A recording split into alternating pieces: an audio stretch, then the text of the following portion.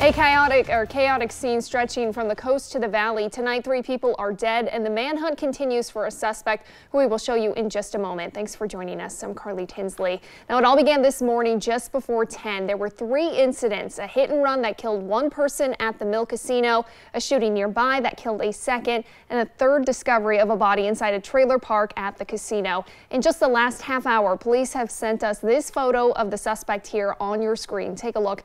They say he's described as white, standing about 6'2", wearing a light colored t-shirt and blue jeans. We're going to go straight to a live report with KZI 9 News reporter Chris Lindsay on Highway 126, where police are still searching for that suspect. Chris, what can you tell us?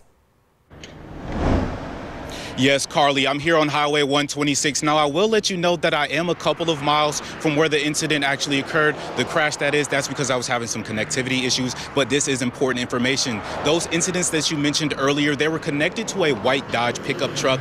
That truck has since crashed near highway marker 39 on Highway 126. It's unclear whether that vehicle was involved by itself or other people were involved in that.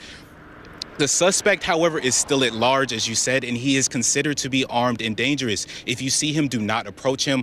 Dial 911. Right now, the intersection of Poodle Road and Highway 126 is cut off through traffic, which means no one can get through without a police escort if you do live on that street. Reporting live in Veneta, Chris Lindsay, KZI 9 News.